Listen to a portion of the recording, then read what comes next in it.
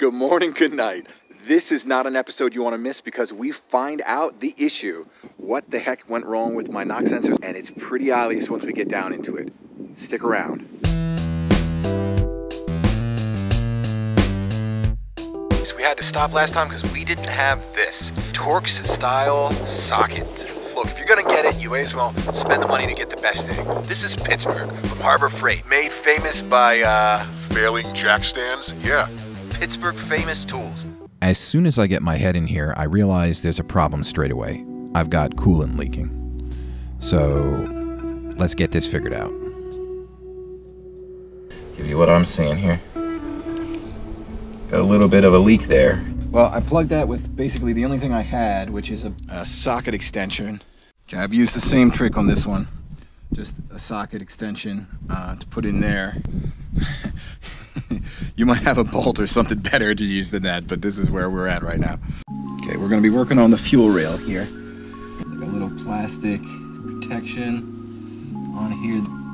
You don't want this coming off by accident. Okay, that slid right off, so that was put in from the driver's side towards the passenger side. For the fuel system, to disconnect the fuel rail, you'll see that green button that you press on the top and the bottom at the same time. You squeeze and pull it towards the rear of the vehicle. All right, it's off. A little bit of fuel came out, just like an ounce or two, and now it's stopped. Just gonna move this out of my way and disconnect it. It's pretty obvious where it goes, so just take that back, which is a little clip, and then just gently wiggle it. Very nice, easy enough. We may as well tape it up while we're at it. All right, we're gonna disconnect these fuel injectors. All right, and this should be as simple as just grabbing it and releasing it. There you go, very easy. Press on the clip, pull it off. We're gonna mark these while we're at it, even though I think it's pretty obvious where they go. Left, and then middle and right.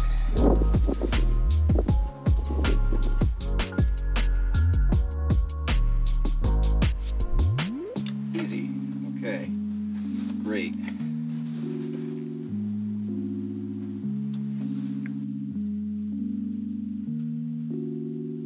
And there it goes. It's going. Okay. So to be clear, I did not have to take that harness off. What I think I'm going to do is to try and take off this intake manifold as a whole piece. So these fuel rails will come with the intake manifold, and I think that's going to work. We have a 12mm socket here and here, so that's 4. Probably gonna have to take off this, which that also is a 12, conveniently. I'm not gonna take off these fuel rails if I don't have to. I think they can stay on, and the injectors will come right out with the intake manifold. So the less we can touch, the better. And then there's at least 1,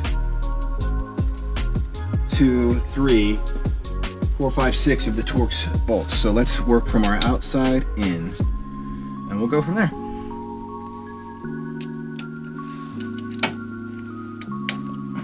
And none of the torque is not high on any of these, so you should not be struggling to break them loose. We'll try that trick that we heard from some other people. Put a little bit of paper towel in here just to help it bite. See if that works.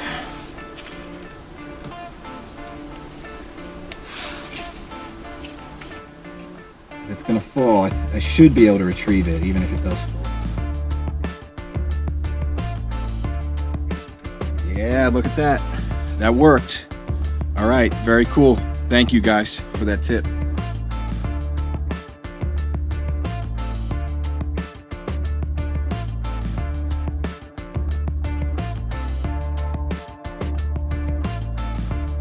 Part of the reason you cover this up is so if you drop something dumb like a nut or a bolt, you do not want it going into the engine. Oh no, no you do not. Bag 'em and tag 'em, boys.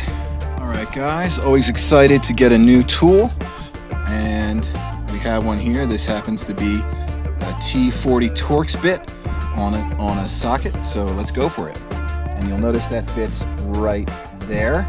And again, not a ton of torque on these, but just bring it out Nice and easy. Don't drop it. There it goes. Lovely. I don't know. A little bit of rust on that.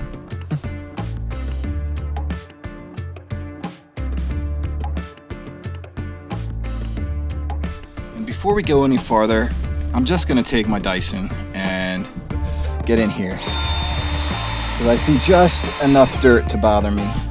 You know, it is a 10-year-old car. Just want to work clean, that's all. Here, I'm like leaning on the fender. I've got this pretty soft blanket just to kind of keep anything from scratching. And I've got my belt off to the side, but I am literally leaning, like my belly is on the fender here.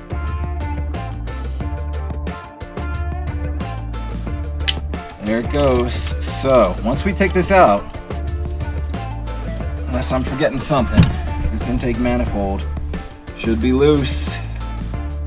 Should be as loose as Lizzo. Out here getting loose.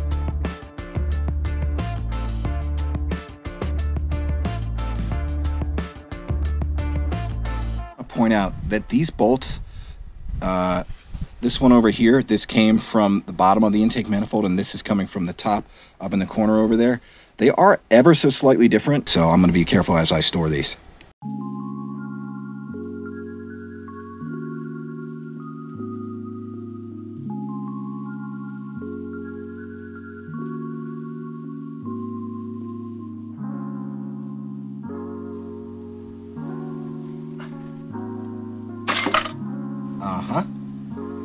Okay, just a comment here. Be a little careful. So that came right out. Take this off first. that bracket that we worked on.